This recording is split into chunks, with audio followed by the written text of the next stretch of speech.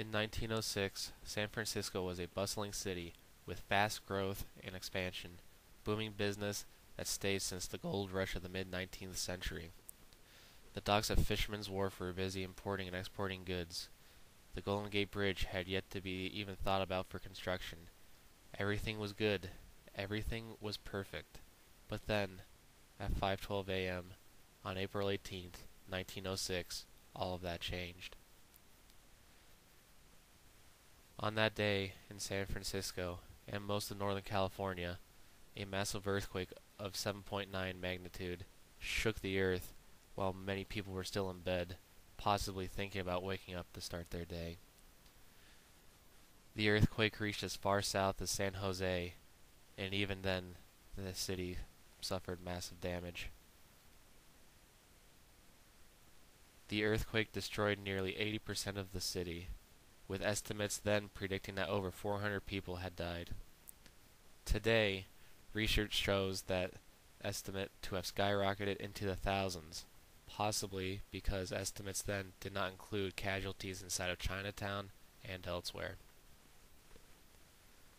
Popular areas like Union Square lay in ruins, unrecognizable to those who have seen it prior to the earthquake.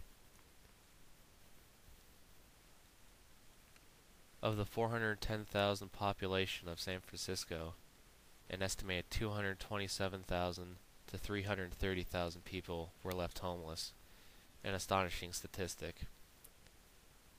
They were forced to stay in refugee camps that were based in the Panhandle, the Presidio, Golden Gate Park, the beaches, and across the bay.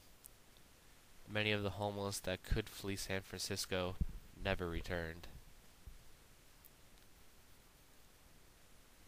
Eventually, the United States Army would get involved, bringing much-needed supplies to the survivors and also patrolled the streets to discourage citizens from looting. They would also stand guard at important government buildings like the U.S. Mint Building and the Post Office.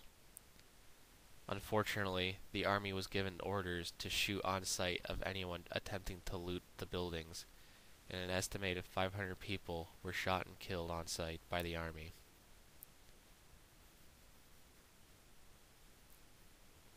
Before the 1906 earthquake, San Francisco was the largest city in the western United States.